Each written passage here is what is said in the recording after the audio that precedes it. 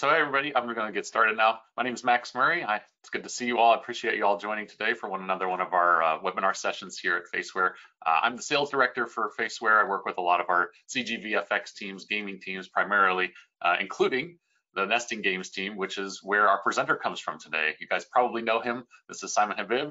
He's done a couple webinars with us in the past. He's been a longtime Faceware user and supporter. And today we brought him on to just kind of overview a lot of the really cool areas he's been working with Unreal and giving over an overview of some of the courses he's been doing. So I don't want to take up much of your time, Simon. I know you have an intro for yourself, but I want to also first just say thank you for doing this. I'm really appreciative of your time and going through all this. You put a lot of effort into this, and it's really cool to see you do this live to give everybody the awareness of this course so that everybody can kind of get a lot out of what you've put together. But before I hand it over to you, I also want to say to everybody else that's watching the format of what we're going to do here today. So, but after I kick things over to Simon, Simon's going to present for a while. He's going to give you guys an overview. At the end, we're going to do a Q&A. We usually do something like this. We reserve 15-20 minutes towards the end here. If you have any questions about what he's presented, or if you have any questions in general, yeah, throw it in the GoToWebinar question field. We will go through those as soon as we can at the end. You can save them to the end, but as you add them, we'll have them at the end there. And then if we don't get to your question by the end, because we do have a fixed time here, then of course we'll do follow-up after this. And I believe we're going to give all these questions to Simon so that he has a way to get a hold of all of you. So without further ado, Simon, please, the floor is yours, man. Awesome. Thanks so much, Max. Hi, everyone. I'm really excited to host this second webinar. If you're tuning in, it's probably because you know that we'll be talking about metahuman facial animation, and specifically a course that I helped to put together for Faceware, and which is hosted on the Epic Games Unreal Online Learning platform. We'll be looking at an introduction to Faceware Analyzer and Retargeter.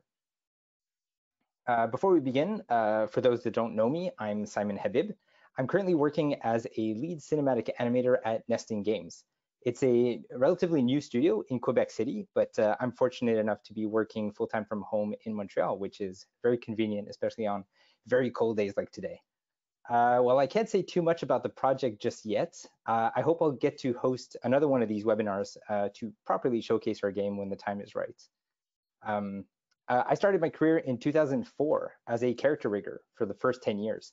But about 8 years ago, I did a kind of a big pivot and dedicated my time to facial animations and performance capture and the pipelines that support them. Last year, I was fortunate to host my first GDC talk to present the facial animation pipeline for Marvel's Guardians of the Galaxy, which I helped to develop while I was at IDOS Montreal. A month later, Faceware invited me to give a longer version of that presentation, including a really extensive Q&A. So if you haven't seen it yet, I strongly recommend that you check out Faceware's YouTube channel. And finally, to see a list of all the other titles that I've shipped, you can check the link below. To kick things off, let's watch this short introduction video, which is actually module 1 of the course. It provides an overview of all the modules included in the course and the high-level topics that we'll be covering during this webinar. Welcome to an introduction to Faceware Analyzer and Retargeter. In this course, we'll be looking at how to animate a character's face based on an actor's performance. Upon completion of this course, you'll be equipped to track a recorded video and retarget it onto a metahuman's facial rig using Faceware Analyzer and Retargeter, then preview it in Unreal Engine 4. To begin, we'll talk about Faceware, the multiple software they provide, and the differences between a real-time approach and an offline workflow. We'll discuss the pros and cons of using footage from an existing performance, a webcam, or a head-mounted camera, as well as the importance of framing, focus, lighting, and frame rate. Using various tools and methods available to edit our media files, we'll maximize our time and the overall quality of the tracking in Analyzer. We'll get familiar with Faceware Analyzer's interface and its core concepts. With a few tips and tricks, we'll explore how to improve our tracking results by ensuring consistency and minimizing redundancies. With our performance videos tracked, we'll examine how to translate this data onto our metahuman character by creating custom facial expressions in Faceware Retargeter and generating believable facial animations. To wrap up the course, we'll import our animated metahuman character into Unreal Engine 4 and explore how to render out our sequence into a video. Now that you've seen a preview of what we'll be covering, Let's begin by exploring the features that Faceware offers.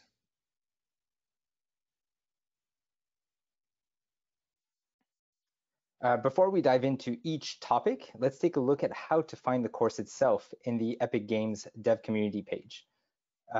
Feel free to follow along in case you want to explore the modules as we cover them in this presentation. So to start, to find the course, you can visit dev.epicgames.com/community. So at the top of the page, type in Faceware, and then when prompted, you can click on Search Learning. Otherwise, you can click on Learning in the left column under Type. In the search results, you'll find Part 1 and Part 2, which are labeled Faceware Analyzer and Faceware Retargeter. Clicking on either of them will take you to the table of contents where you'll find the course overview and the different modules. Another option would be to go back to the homepage and type in Simon Habib. You'll find the 2 parts of the course and my guest appearance in an episode of Inside Unreal, which I also recommend that you check out.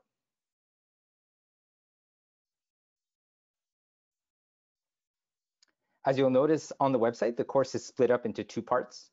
Both parts of the course are meant to go hand in hand, but if you're already a user of Faceware looking to improve your skills in either Analyzer or Retargeter, you could choose to follow just one or the other.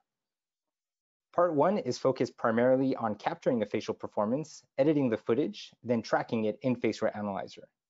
Throughout the course, I go over some best practices and some useful tricks along the way. And in the last module of this part, I introduce some more advanced concepts like tracking models that allow users to automate parts of the pipeline and batch process the tracking. Part 1 of the course starts by asking why adopt Faceware.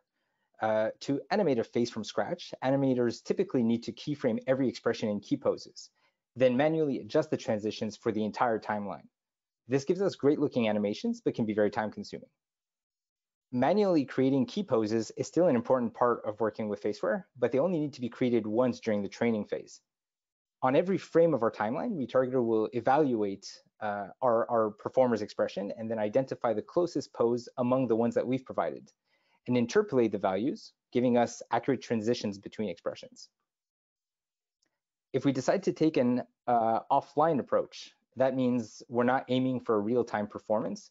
We're looking at a 2-step process. Tracking a facial performance video in Analyzer first, then applying that tracking data onto a character rig to generate animations using Retargeter in a DCC of our choice.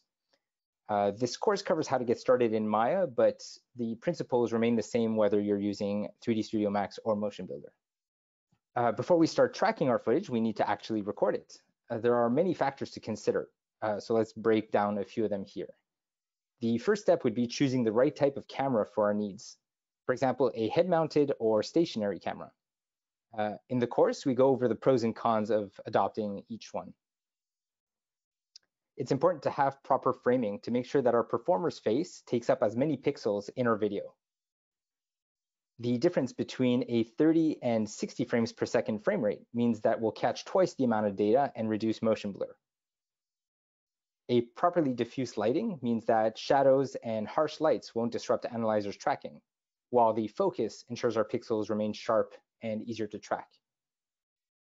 Even though facial markers aren't evaluated by Analyzer, choosing to apply dots on our performance can really help make manual adjustments in the tracking in Analyzer without having to guess where to place the landmarks. And lastly, keeping our videos short means that we'll avoid carrying unused frames, reduce processing time, and keep our work files light. After we've recorded our footage, it's best to edit our videos before bringing them into Analyzer. There are many video editing software out there, but in this course, we take a look at 2 options. DaVinci Resolve is a free video editor with a user-friendly interface, and FFmpeg is a very robust code-based solution that can be automated using Python. I listed here a few common manipulations that we typically want to make. In addition to changing the size of our videos, we can shorten the duration, combine many videos together, add or replace an audio track, or convert image sequences into videos, just to name a few. Here's a closer look at the Faceware Analyzer portion of the course. An important part of learning any new software is getting familiar with the interface. So we'll go through the various menus and toolbars, the navigation options, the playback functionality, as well as as well as some useful hotkeys. To get the most out of our tracking results, we'll learn about Analyzer's core concepts. To manually track an actor's face, we manipulate markers, also known as facial landmarks. Adjusting landmarks will set a training frame on the timeline, which is what Analyzer uses to interpolate and to track the performance. To store all of our training frames and update our tracking across the timeline, we execute a two-step process called train and track. The concept of a facial ROM, which is short for range of motion, allows us to train Analyzer on a wide variety of expressions in a short amount of time. Tracking models are a collection of training frames for a given performer across multiple videos. This allows us to quickly track new videos with minimal manual adjustments. It's also useful for working iteratively from one job to another and for building a facial profile within our team of animators. And to be able to automate the whole pipeline, we'll look at how to set up a batch process using Python. After we've gone over Analyzer's fundamentals, we'll explore some tips and tricks, which I've listed a few here. Taking on a less is more approach means that we start with only a few training frames. We allow Analyzer to calculate the in-betweens, and we only need to insert new training frames where needed, then rinse and repeat. Consistency is key, meaning that human error and inconsistency between our training frames will actually confuse Analyzer and will likely result in shaky tracking. We'll look at how to avoid that. Working outside in makes it easier to identify the position of certain landmarks. For example, with the mouth, it's better to start with the corners and the center and then adjust the in-between landmarks accordingly. Flip booking between training frames is one of my favorite ways to ensure consistency because it allows us to compare them with the training frames that came before and after.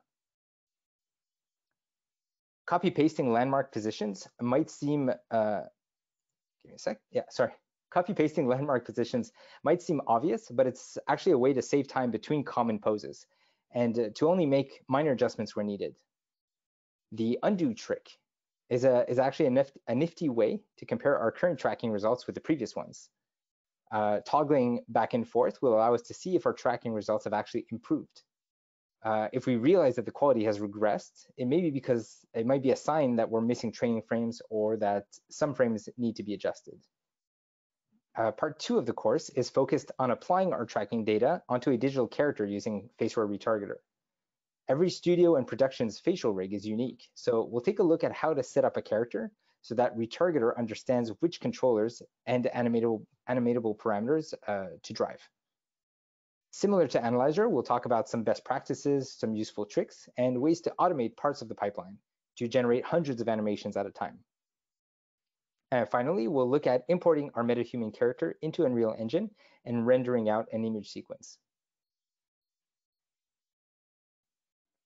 As I mentioned earlier, Faceware Retargeter is a plugin for Maya, Motion Builder, and 3D Studio Max. In this course, we'll explore it in Maya, but the workflow is identical regardless of which platform you choose. To get the most out of our facial animations, the course covers these core concepts. During the character setup, we assign our facial controllers to one of 3 face groups: the brows, the eyes, or the mouth. Retargeter offers the possibility to create a default expression set, which consists of 50 generic poses that can help us get started with a first pass animation called AutoSolve. The alternative to using the expression set is to create custom and unique poses that better match a specific performance. It might take a bit more time to create custom poses for our given actor, but Retargeter will provide us with much more accurate animations. To iron out some jitters and pops in our animation, we can set pruning and smoothing values specific to each face group. And similar to Analyzer's tracking models, Retargeter's shared poses allows us to collect all of our custom poses to generate new animations by considering all of those poses, including the ones created in previous scenes because of that iterative process. Shared poses also allows us to automate the retargeting process and generate several high-quality animations with no manual input. In Module 4, we go over some basic Python scripts to set up a batch process. To improve our workflow with Retargeter, the course also introduces some tips and tricks. For example, Displaying the tracking results directly in Maya will help us to identify whether some jitters in our animation are coming from the original tracking or from our custom poses. Using the Butterworth filter as a post process to smooth out certain areas of the face can be very useful, especially with controllers that drive the asymmetry or larger parts of the face. Retargeter tends to reset the look at during blinks, so we go over ways to fix this. Flat or symmetrical poses can give that CG look to our characters, so incorporating some asymmetry can really help to sell the realism in our performance. And to review our work, it's best to place lights and cameras in our scene than to play blast our results into a video or image sequence. And finally, we'll look at how to export our facial animations into FBX files, which we'll import into Unreal Engine. Depending on our workstation, Maya may or may not allow us to review our animations with a real-time playback. Play blasting a video allows us to review our work with a consistent frame rate. It's also useful for sharing it with team members or for submitting it to our lead for approval without having to ask them to load a Maya file. This video over here is an example of a play blast from Maya after retargeting and polishing our animations. The hungry purple dinosaur ate the kind zingy fox, the jabbering crab, and the mad whale and started vending and quacking. It's a bit of a silly video, but it's really short with the purpose of assembling this performance throughout the course. Obviously, I'm showing you the final product out of Maya, and then we'll see what it looks like in Unreal. So onto the Unreal Engine part of the course. There are several tutorials and courses out there that teach us how to create a metahuman from scratch and to set up an Unreal project. So for the purpose of this course, we mostly go over how to import our metahuman blueprint and our facial animations into Sequencer. The quickest way to demonstrate this is to start from the metahuman sample project that we can find on the Epic Games Marketplace. Starting from the sample project allows us to edit our own camera cuts and adjust the framing of our performance without having to create them ourselves. Being able to adjust our animations directly in Sequencer with our proper framing, lighting, and cameras is also super beneficial. Just keep in mind that any changes that we make directly in Sequencer will likely be lost if we decide to return to Maya and re-export our FBX files. The last module of this course covers how to render our performance out of Sequencer into an image sequence, then assemble it with audio to generate a video. Over here, we'll take a look at that rendered animation from Unreal's Sequencer. The hungry purple dinosaur ate the kind zingy fox, the jabbering crab, and the mad whale and started vending and quacking. So what's next for me and Faceware? Well, the biggest news I can share for now is that Nesting Games will be among the first studios to adopt Faceware Portal. In case you don't know, this is Faceware's brand new cloud-based neural net facial tracker. Bit of a mouthful. If you want to know more about Faceware Portal, I would encourage you to check out the webinar from last November. Essentially, this speeds up the tracking process without having to set up a tracking model in Analyzer. I still believe that understanding Analyzer's fundamentals is essential for working with Portal, since it can be used for manual adjustments and setting up a proper pipeline. As a fan of narrative-driven video games, I'm constantly on the lookout for new experiences and other game developers that are pushing the boundaries of interactive storytelling. Of course, a key component of that is believable character performances and accurate facial animations. On my end, I'm always thinking of personal projects like short films or testing the latest updates to Unreal's Metahumans. If you're interested, you can check out some of those projects on my YouTube channel called Echo Performances.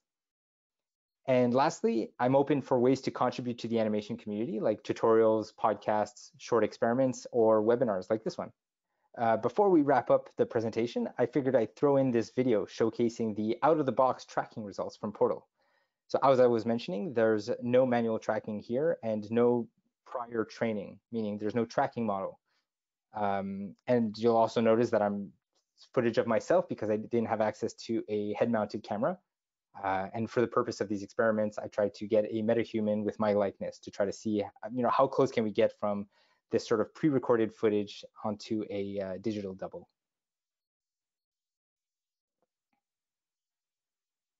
if you want to see the before and after of this tracking, all that is up on my YouTube channel as well. So that brings us to the end of my presentation. I know that it was mostly like an overview of a 3-hour course, but if any of the topics that I presented seem interesting to you, I strongly recommend that you go check out the course itself.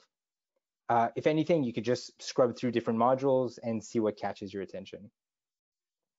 We've got some time to tackle some questions, so if you haven't posted them during the presentation, feel free to do so now. And if we don't pull your question from the bunch, feel free to reach out to me directly on LinkedIn or any of my other social platforms. And while we're chatting here, I'll let this video loop in the background. It's a collection of different clips from some of those personal projects that I've been working on over the last 2 years. So that's it. Thank you very much, and I look forward to answering your questions. Thanks, Simon. That was awesome. Appreciate that. Let's jump right into questions. I know we have a bunch here. So I want to start from the top really and answer some of the ones. Some of our, just for everybody's awareness, some of our moderators are answering questions in the chat too. So, but I do just for everybody's awareness, it's helpful for some of those to be answered publicly. So first one here was, does Faceware work in Unreal Engine 5? I saw you were using Unreal Engine 4. Yeah, so this course was kind of a long time in the making. So at the time that I recorded it, it was Unreal 4. Unreal 5 was actually in early access at the time, so building a course on an early access platform is kind of risky. So that's why most of the course is in Unreal 4, but the principles are all the same. Given that I'm not using any very advanced features of Unreal 5, the Unreal 4 still works for everything that's shown. Cool. I got a question from Nikhil who says, when is the best time to bring in the facial animation? After the final movement, or camera animations are done and ready, or do you have to make some considerations around this?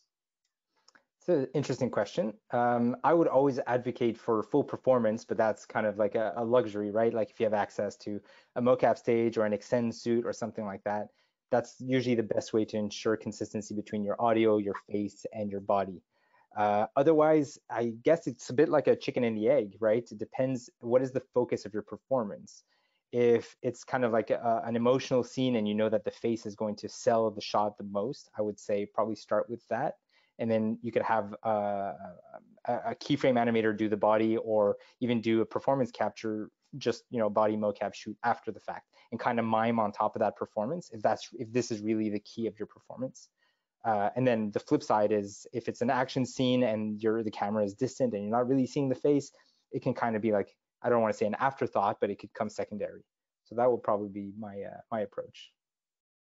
Yeah, piggybacking off of that, he also asked, if we are doing body and face capture separately, how do we sync the movements across the two? Oh wait, it just disappeared. Oh yeah, how do we sync the two? How can we line them back up in the edit to make it feel congruous with the body animation?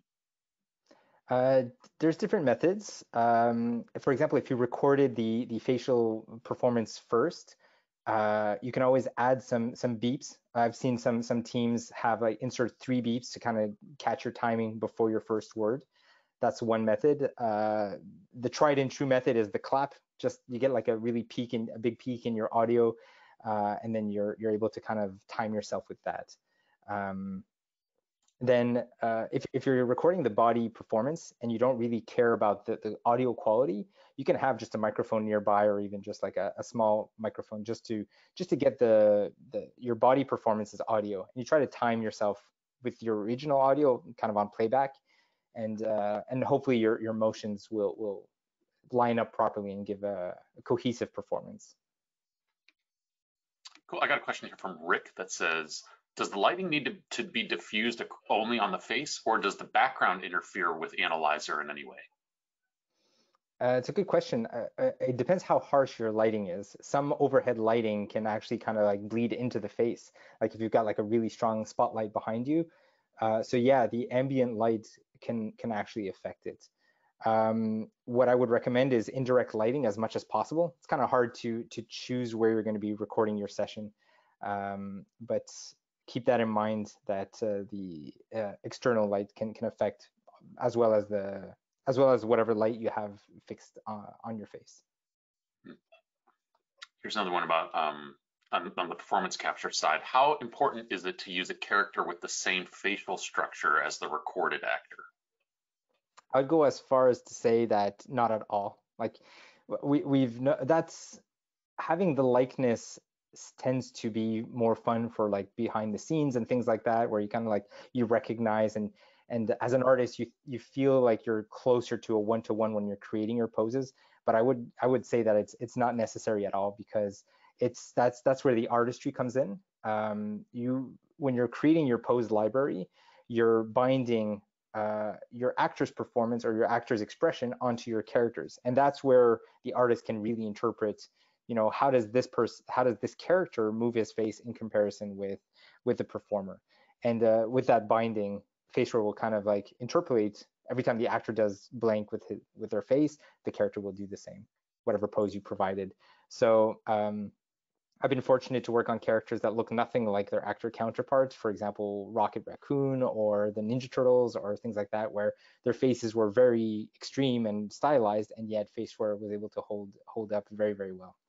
As long as the poses that we provide are consistent with themselves, then I think you'll be surprised. Definitely, I would recommend that you experiment with it, because I think you'll be surprised.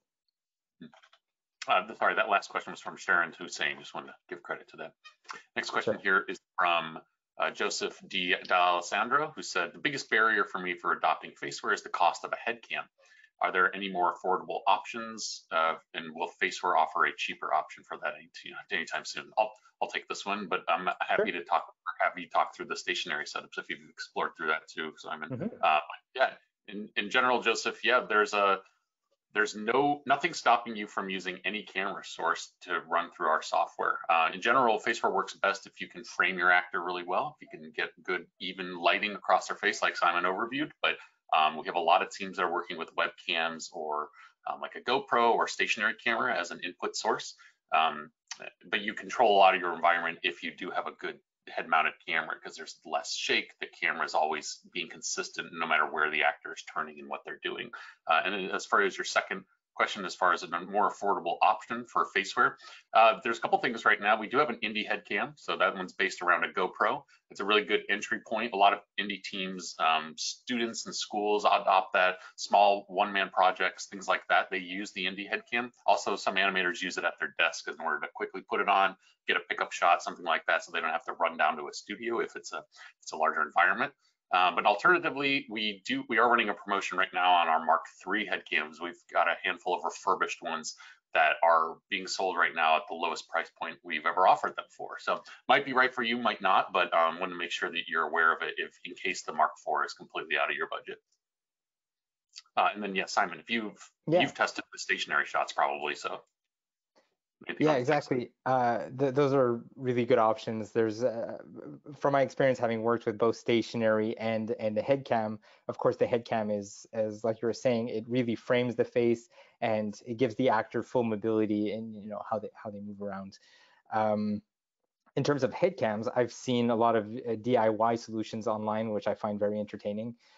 Using bicycle helmets and poles, telescopic poles, and either with an iPhone or, anyways, people have gotten very creative with at-home solutions. But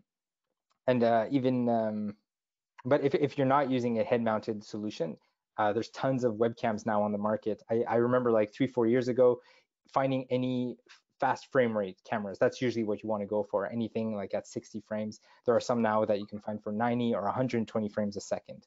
Those might be too much for our needs, but I would say if you're looking for a stationary camera and you're not concerned about body and you're just going to be aiming at a camera, definitely 60 frames per second is a good place to start. Some of them can go up to 4K, but the resolution isn't so much the priority. I would say favor resolution. You could even record at 720, 60 FPS. Another thing that I will mention for stationary cameras is that you have to keep in mind that for Analyzer, if I'm smiling forward and I'm smiling at a 3/4 and like this, it's kind of like it's evaluating different types of training frames. So the more that you move your head, the more that Analyzer kind of has to interpolate through all the poses that you're giving it, making it a little more inconsistent. So as much as possible, if you're going to be shooting on a stationary, try to keep your head static, even if it's not supernatural. So those are kind of like the pros and cons of both. I do think that I dive into that chapter about like different camera styles, methods, and the quality they get out of it. Question here from Miles Quinn, and this is moving into the analyzer section. Which face group does the nose need to be assigned to? In Sorry. Analyzer, yeah, the nose. Yeah. Sure. Mhm. Okay. I The think nose is actually analyzer and retargeter. That's all. yeah. Yeah, the nose markers in Analyzer, they're actually kind of like the anchor point between all your face groups. So generally, my advice is to always include the nose with the eyes first. That's just a preference. I don't think the software really cares which one you start with. But given that the eyes are some of the easiest to track throughout your timeline, including the nose in there and making sure that it's solid throughout your timeline, you can lock them down so that any changes you make in your brows or your mouth don't affect the nose. Once your tracking for your nose is solid, then it kind of anchors the other markers, the other face groups in place. As for in retargeter, anything below the eyes essentially belongs to the mouth. So squints, nostril flaring, asymmetry in the mouth, basically all that is considered the mouth group. And then you've got the eyes and the brows separate. So I hope that answers your question. Yeah, thank you. I've got one here that says, how does what you overviewed in the courses differ from the small scale versus a large scale production? Interesting. One of the things that I really like about this analyzer retargeter combo pipeline is that one user could basically run a project, a small scale project. Like the reason I wanted to do some of those personal projects is to try to see like how much can I accomplish on my own at home, and the Metahumans definitely makes that a lot easier.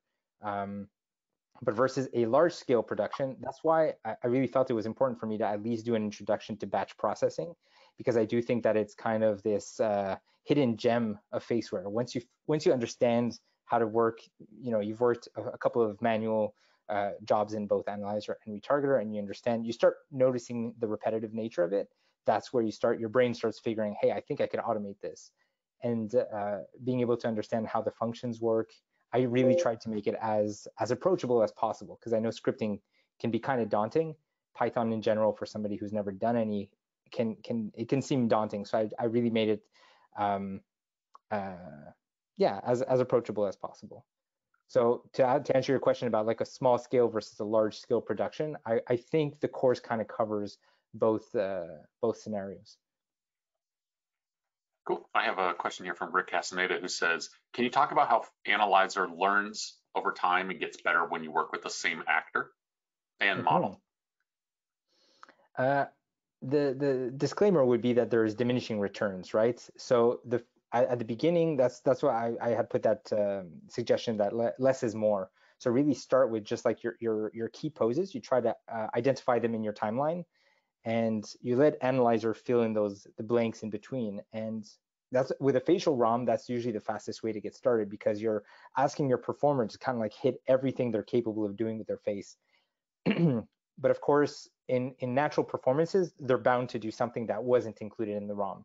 So the ROM for me is really just the starting point. You're building out that foundation, and you're trying to capture as many of those expressions as possible, both in Analyzer and then in Retargeter.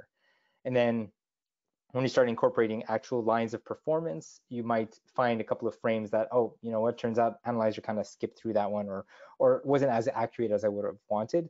Then you can go stamp in new training frames and include those into your tracking model. And so to kind of like you mentioned in your question, the iterative process, the more you work on a specific actor, the more that you can incorporate those training frames. And where I was mentioning the diminishing return is that if you start adding too many of the same poses with only minor differences, then Faceware kind of doesn't know, Analyzer doesn't really know, do I pick this one or that one? And it kind of teeters between the two training frames, and that's where you really get like those jitters in your data. That comes with experimenting, and you'll start noticing whether your level of tolerance on certain training frames, like you're pausing on a frame that Analyzer interpolated, and you're like, is it worth adding this minor adjustment, or kind of leave it and I'll fix it in Retargeter? There's no right answer for that. That's every user kind of gets their own comfort level, I guess. Makes sense to me. Here's a question from Miles Quinn that says, how helpful are tracking markers during Faceware recording versus no tracking markers? For building a facial ROM, I would say it's very, very useful, but it's really just for the user, not for the software itself. In the course, I kind of show how you can go throughout your timeline and just kind of bookmark your time frames or your specific key expressions on the timeline without making any manual adjustments, simply to kind of populate your timeline. And then with the hotkey, you can hop between your training frames. And then because you have your facial markers drawn on the face, you don't even have to question where to place them. You just kind of just pull, snap, move on to the next one. And you can work extremely fast that way. Versus not having any facial markers, you tend to have to find a mole or some, beauty marks, or even like a rogue eyebrow that's sticking out or something. Like just those like visual cues to try to lock your landmarks. So facial markers as a starting point, I would definitely recommend it. I usually have a habit of keeping them, even if we're not going to do any manual adjustments after the batch process. But if there's ever like an exception where you have to go in and do some polishing, it's really nice to have those the facial markers drawn on the face. But we did do the experiment where we trained a face with the facial markers, and then batch processed footage that had no facial markers, and it's, as long as it's the same actor, the tracking works very well. I got a follow-up question about black and white videos, and in your experience, if they're problematic. This is from Jeremy Menuir. I'll have to be honest, I've only worked off of color footage so far. The current project that I'm working on will be the first time that I work with infrared, so maybe contact me in about a month and I'll let you know. I can kind of give you some other fill in the gaps there, Jeremy. Yeah, in general, if we can see the features of the face, we know that the software will be able to track these different, do the first round of tracking really well, right? Where you can track where the eyebrows are, the eyes, the mouth. I will say our tech is based off of color video and color information for the pixel tracking. So there is a little bit of handcuffing for the technology to give you the best results if you aren't using color value video. But that first round of tracking where we are using feature tracking, it should still work just as well. So we have lots of users who kind of combine headcam sources. Of course, we recommend ours in order, because the backbone of our tech is built off of it, but you can get through it. To kind of jump on that one too, it's I'll be experimenting with Faceware Portal. I believe it was built in mind with different resolutions, different frame rates, different lighting variations, as well as color versus infrared. So based on the, I believe it was in the webinar, or maybe I've seen it somewhere else, that Portal was being applied onto infrared, and it seemed to work very well. But I'm looking forward to getting that hands-on time myself. Yeah, that's true. I can confirm that. I'm trying to keep everything about Analyzer, but in the back of my mind, that's actually what I'm thinking about. Yeah. Is Portal does that. But let me move into this one. This is from Chris Amrad, who says, what would you say is the biggest challenge faced when making consistent marker placement in Analyzer? I'd say trying to minimize human error. That's unfortunate, but it really is, because when you're staring just at a single frame, you know, your eye could say like, oh, I think the marker could be here, or it could be here, or it could be like, so a lot of times you're kind of, that guesswork is very, very time consuming and can actually lower the quality of your tracking, which kind of goes to the point we were making earlier about the facial markers. That is probably the hardest reason to remain consistent with ourselves. And the flip booking, I mentioned that in this presentation, but being able to hop between your poses, you'll see whether a landmark is kind of hovering from one pose to another, or whether it's moving consistently with the amount of actual motion in the face. I'm trying to see, I guess jitters, not just jitters, but like if it's a kind of like a running sequence or something where the helmet is shaking, that's kind of out of our control in terms of how well the landmarks stick to the face. And that might just require, as a user, to add more training frames just to kind of anchor down until the footage gets steady again.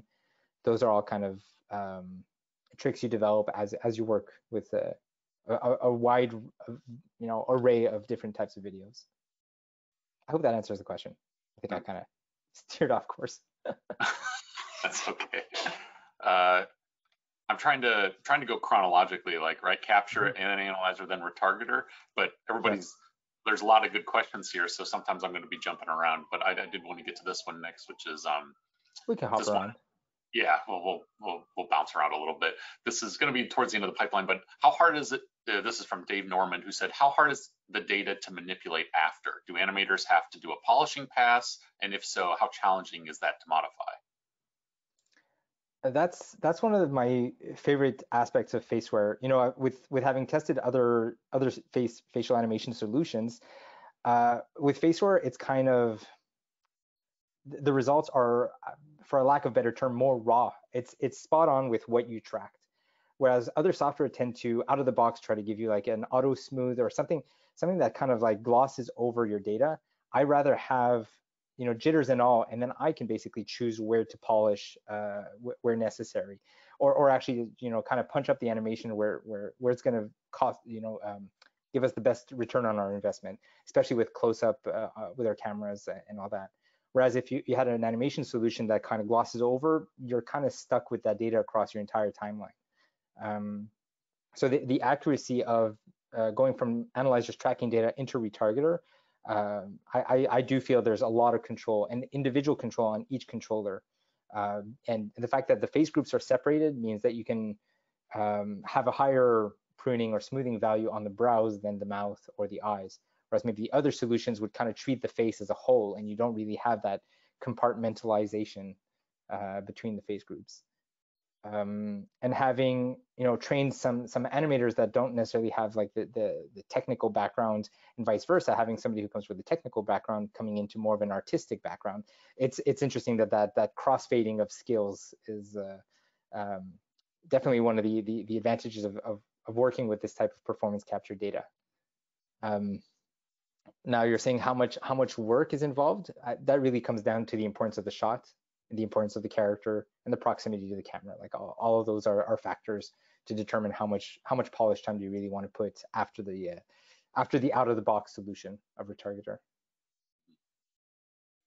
Bunch of questions about metahumans, so I just want to tackle most of these in a row here. So first one, somebody's asked, how did you make your personalized metahuman? There's a couple of tutorials out there that show you how to orbit a smartphone around your head. Like, it's video based, but it'll take pictures at different angles. You're doing a scan based out of video, and then you can find other tutorials on the scan to metahuman. So once you have this sort of very noisy mesh, because usually what comes out of a scan is a very high dense, you know, million poly type of mesh that's got bumps, especially in parts with hair and things like that. It can be kind of a very noisy mesh.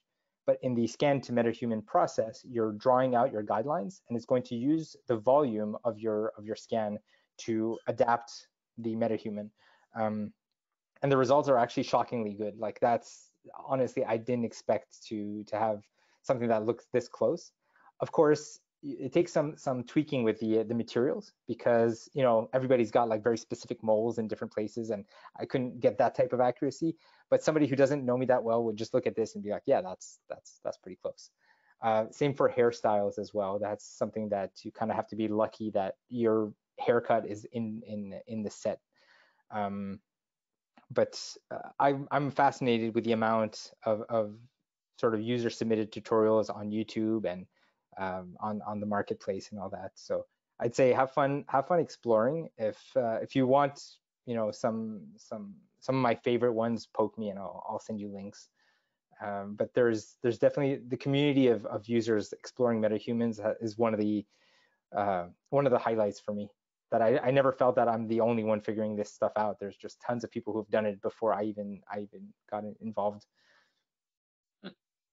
I got a question from Sharon again that says, how does the workflow change for a blend shaped setup instead of using metahumans? Yeah, okay, so metahumans, they have the controller panel. So generally that's what retargeter would be driving. But if you have sliders, a retargeter works just as well, especially if as an animator you're used to keyframing sliders. it's a very different kind of workflow. Same as a joint-based rig, right? Because some rigs will have bones and your controllers are directly on the face, whereas Metahumans is the sort of the traditional panel on the side.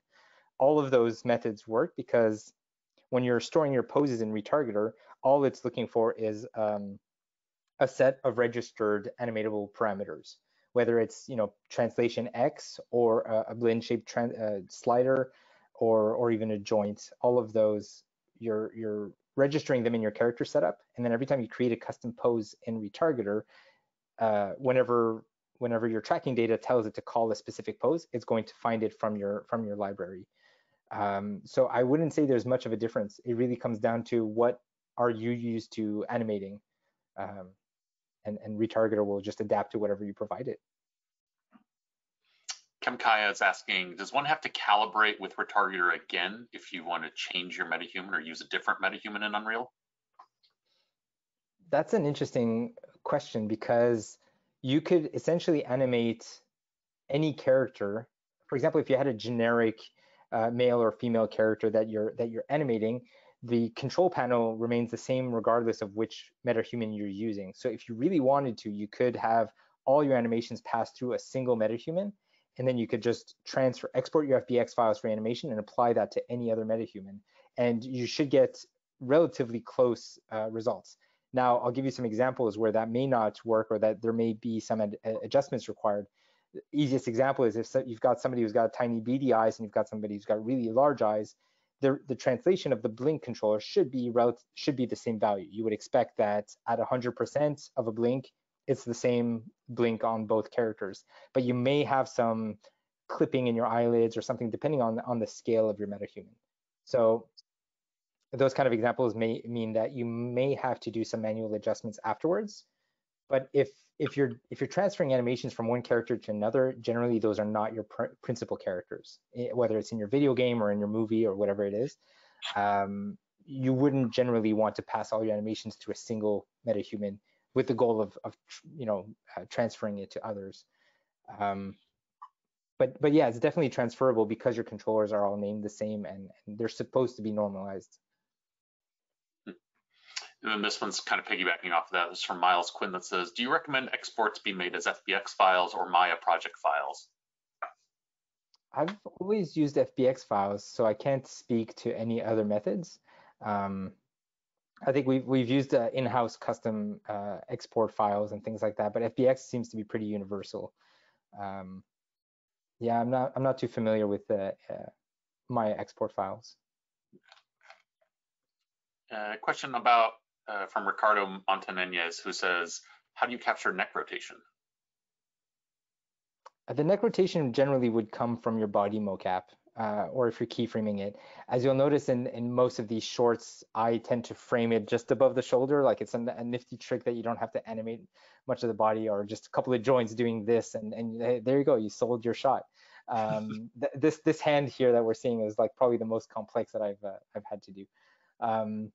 But yeah, the neck itself, you could incorporate it into your head tracking, but generally I would recommend to keep that as part of your body because the neck will follow the torso. So I would say keep that as part of your body animation. Let's go through this question. Rick Castaneda, who said, with the Mark IV wireless headcam system, do you need additional lighting in your room, or can the light on the Mark IV system work by itself? I haven't worked with the Mark IV yet, but I'll throw that question back to you, given that you probably have more experience with that. Yeah, no problem. I know that you have a lot of experience setting up the Mark IIIs for Guardians and from other projects. But Rick, in general, the Mark IV we do use it as like the fill light as the main light source for your actor. But if your environment lighting is really nice, if you have a lot of bounce light, if it's really evenly lit in general, then you can turn the headcam light down. Usually every room, every stage, every VO booth are different. So the light is designed so that you can turn it up if you are finding that there's too many shadows from whether it's harsh overhead lights or the bars themselves are casting shadows.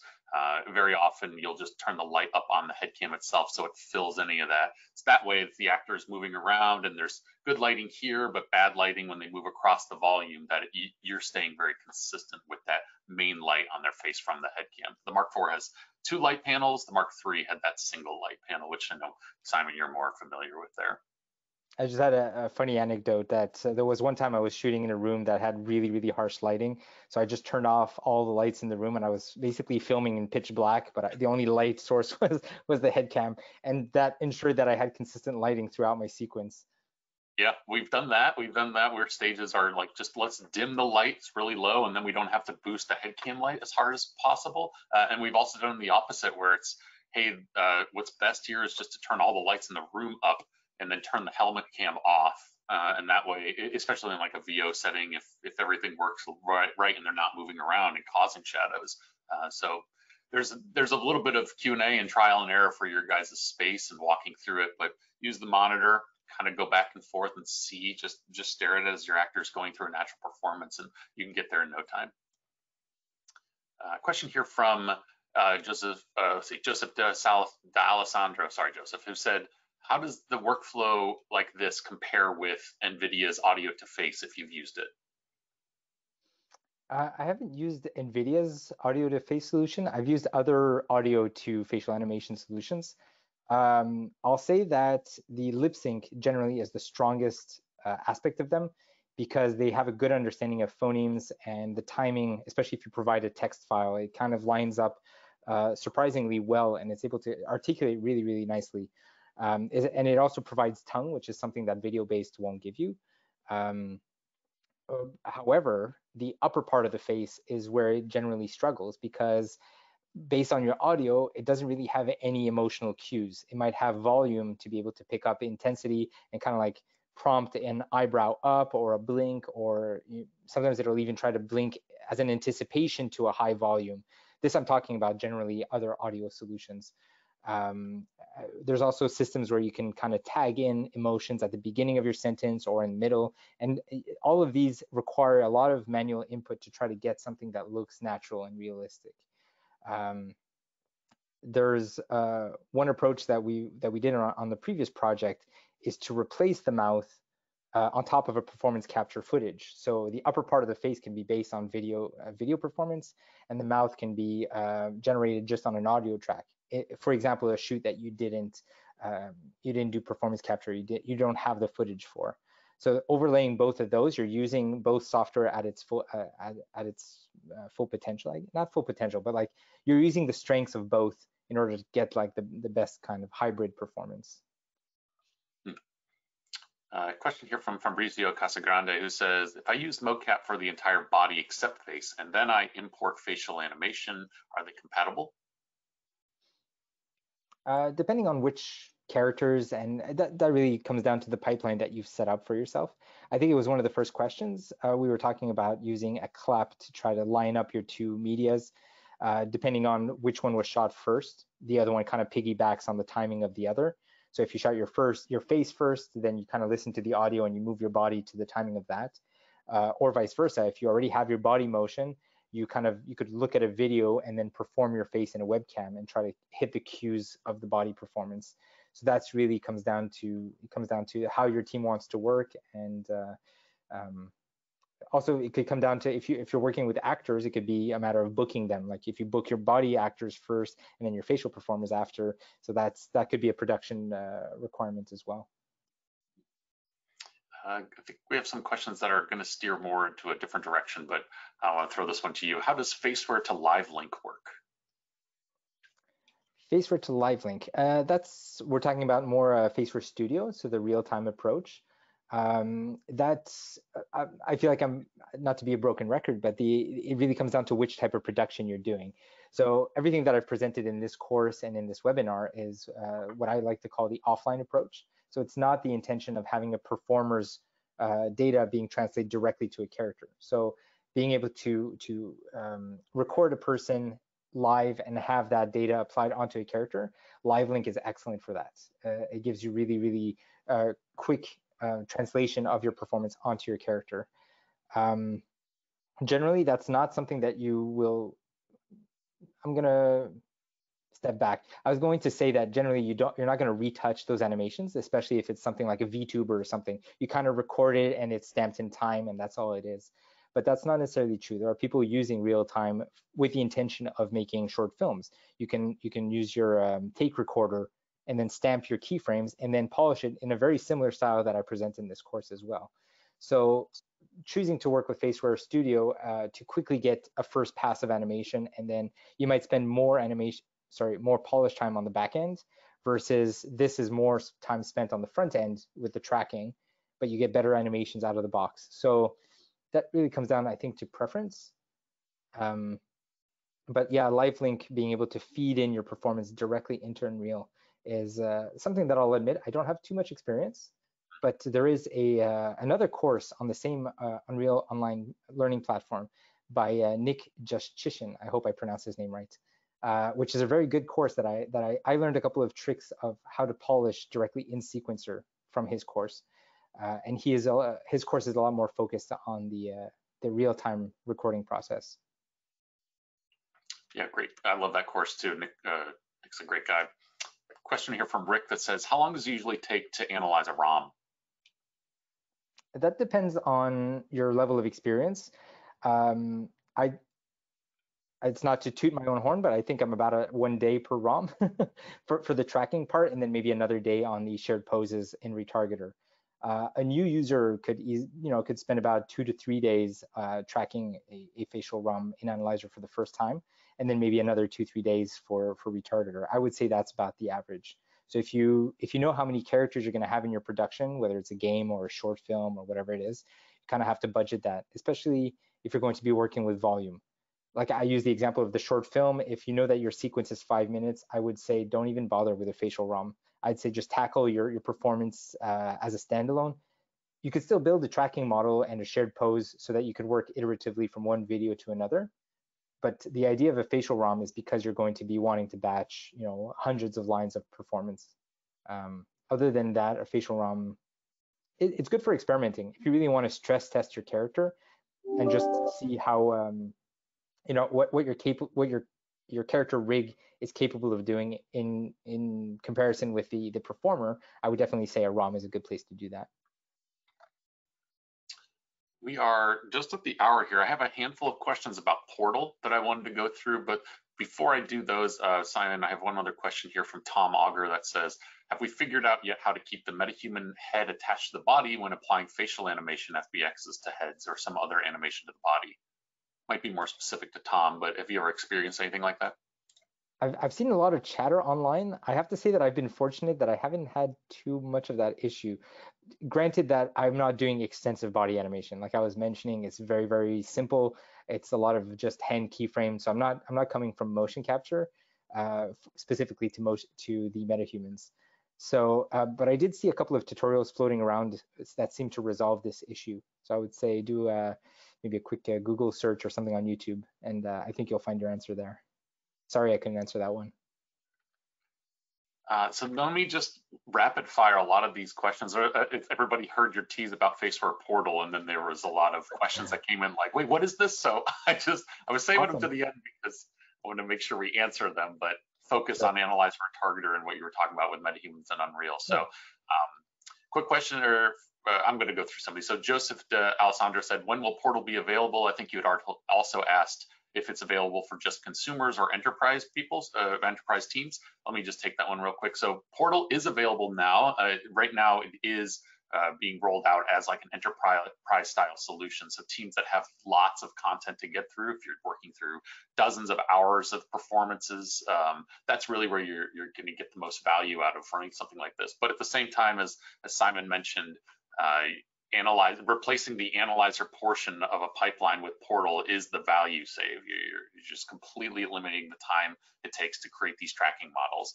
So it is available now. We are doing trials of it on a individual basis. You can just simply reach out to Faceware and we can set something like that up with you. So feel free to email sales@Faceware. You'll get a hold of me and a couple other members and we can walk through setting something like that up. There's also questions here about the price point for Portal that is specific to the amount of content you guys would want to use over the course of a year. Generally, that's not to say we have tiers. It's completely unlimited. You know, your team could put in 10 minutes or 10 hours of data, and Portal will work the same way. But as far as how often your team wants to use it, how many people are logged onto it at the same time, that's where we really just need to understand each team's needs, and then we can get all of that information over to you. And then one other thing was asking about, well, when will that kind of tech be available to smaller scale teams? It's definitely something on our plate. Just keep informed to our channels. We're rolling out options for that. In the immediate future, we do have basically a service-based option. If your team only has a few minutes or up to an hour of data that you want to process and get the, skip the time or do the time savings by skipping Analyzer, we have a service option where your team can just send that data to us and we can redeliver it at a much lower entry price for Portal's technology. So we're happy to walk through that and even do sample data sent to anybody that wants to do that. But besides that, I have one other question from, actually, I'll be honest, there's like a dozen more questions we just didn't get to, and I apologize to everybody, but I have one other question from, I believe it was Brian, who said, if I'm going through your course and I get confused, is it okay for me to reach out to you, Simon? Or what is the best way to get more? I'd say just to keep things in one location and keep it professional. I'd say LinkedIn is a good place to contact me. There's also my email address on my website that you can go check out. Yeah, there's the platform itself doesn't lend to a sort of a back and forth between the instructor and the students. So yeah, contacting me directly on the social of your preference, let's say. Yeah, and then on our side, of Faceware side, if you have like a licensing problem, if you're working through this with Simon, but there's something wrong with your trial or anything, you can always reach out to us. We have a full support team that we can help you too. But just want to throw that in there too. But at that point, I think we're pretty much going to wrap it here, Simon. I want to again thank you for your time and walking through and your gracious, lending all this time and effort into this for us. It's been really helpful, and I know the community appreciates it too. My pleasure. Really glad to do it, and thanks for everybody for tuning in and for all the very diverse questions. Cool. All right. Well, thanks everybody. Well, until the next time we do one of these, we'll see you then. Appreciate it. Goodbye. Ciao.